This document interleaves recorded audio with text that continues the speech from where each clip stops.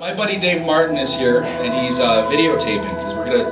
This is a long and not so funny story, but I hope you indulge. The story begins with I've got raccoons in my ceiling.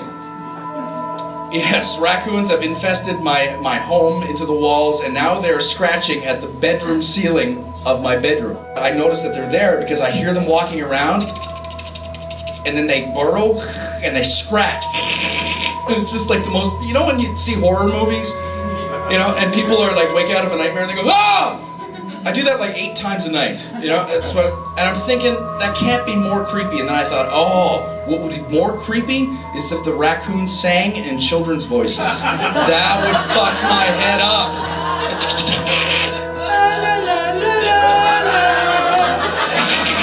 The story of this is that I called the raccoon exterminator guy, and he came and did an inspection and found out there was no holes, like he couldn't find where the raccoon is getting in and out.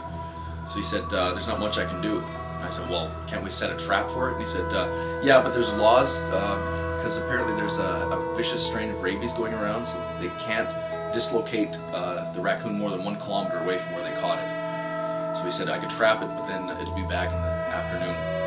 So I said, okay, let's trap it and kill it. And he said, no, there's laws against that. So then I found out that the raccoon has more rights than I do. So I went down to the Home Hardware and found a raccoon trap. Yeah! So I bring it and I set it up on my deck where I've seen them before, and I baited it with pepperoni.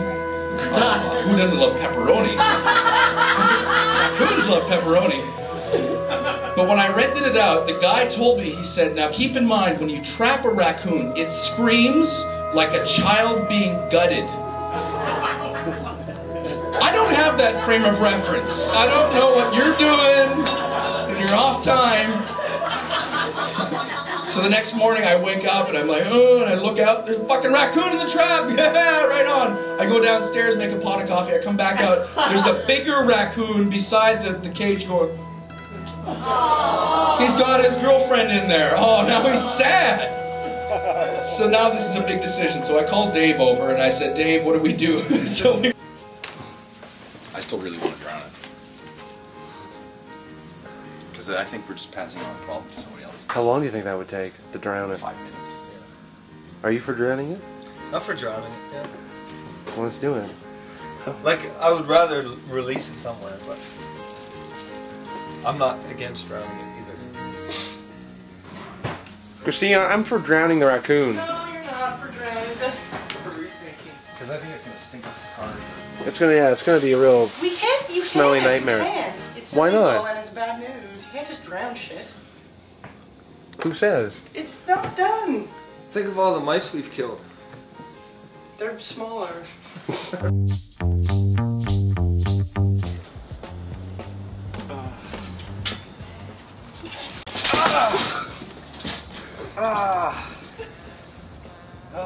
This is so horrifying. Imagine what's gonna happen when you put it in the trunk. Yeah, it'll freak out in the trunk, eh? But it'll be in the trunk and we'll be in the car.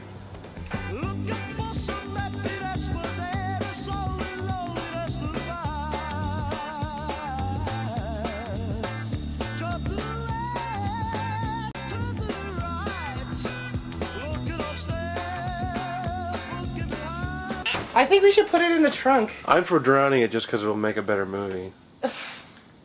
You could go to jail for that, and I'm not even joking. No, yeah, if you kill it, look how much trouble they had just getting it down here. How are you going to drown it? You're going to feel bad afterwards. Yeah, I'm going to feel bad, but... But... Do we set it free, or do we drown it?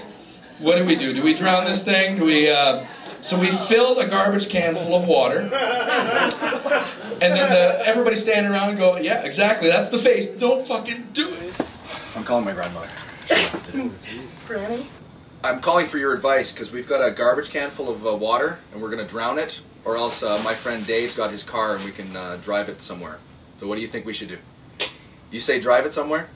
Yeah. Woo, Grandma! Didn't you trap a skunk one time? You trapped a dog by accident. Bye.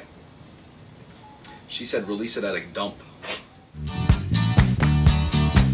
Well, I don't know why I came here tonight.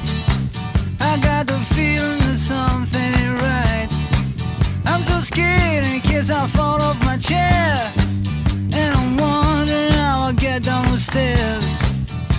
Clowns to the left of me, jokers to the right. Here I am, stuck in the middle with you. Yes, I'm stuck.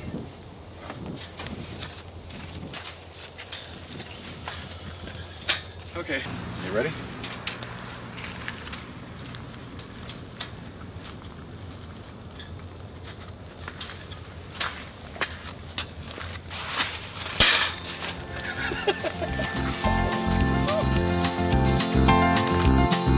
There's a voice that keeps on calling me down the road, that's where I'll always be. Every stop I make a new friend. Can't stay for long, just turn around and I'm gone again. And I think that's the end of the raccoon story. But there's a big one still meranding around, and I don't know what to do with it, so.